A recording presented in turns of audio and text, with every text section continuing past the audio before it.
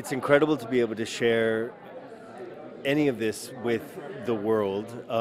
There is something I'm still kind of marveling at around a project of this size having the kind of intimacy of this cast, and which makes sense. It's a family, one of the original Marvel families, and so the to be able to kind of like nest in that through this experience and then bring everyone else into it, and share something that truly feels special. I feel that there's a lot of anticipation around it because it's taken a long time for Marvel to get back the original material, and the fact that it began. And I remember when I first started researching Sue, and I knew a lot about her, but to go into the comics and to read her story, and the fact that she passed through, and all the characters passed through so many different artists. That's what I loved. And also the other thing I absolutely love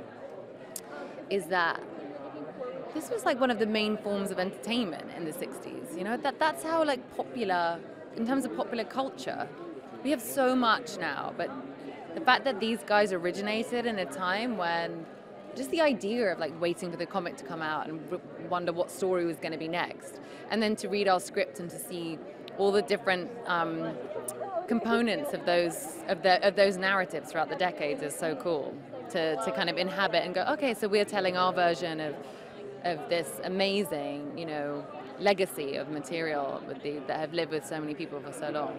I think just being met with that much enthusiasm, the fans for this stuff is just, they're so devoted, and so to be involved in this this new Marvel family is just a very exciting prospect.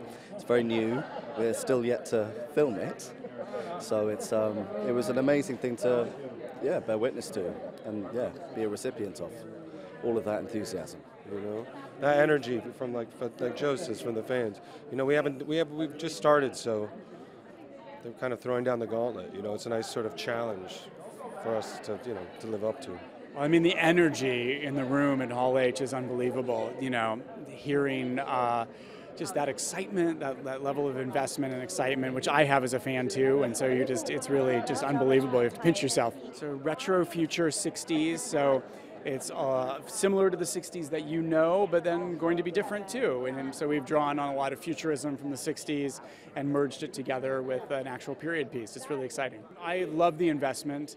I'm grateful for it, you know. It's really wonderful to make something and know that it's going to be a bunch of people out there waiting for it and excited to see it. And that's, you know, as a creative person, that you can't beat that.